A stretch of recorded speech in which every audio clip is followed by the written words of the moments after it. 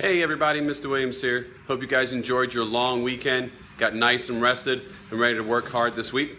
Lots of cool new things happening here at the Academy. First, we have a brand new look. If you can see behind me, we've changed our colors. It's no longer the red, white, and blue with the stripe. Okay?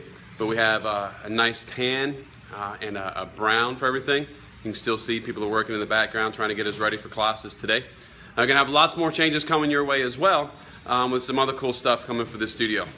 All right, coming up this week, we've got our sports night on Saturday, May the 30th. It's from 6 to 8. The guys have been working really hard on this. Lots of cool stuff can be happening, lots of cool decorations they're going to be putting up. So you really don't want to miss out on our sports night. Again, that's this Saturday, May the 30th from 6 to 8. You can sign up online or come talk to us at the front counter, and we can do it for you.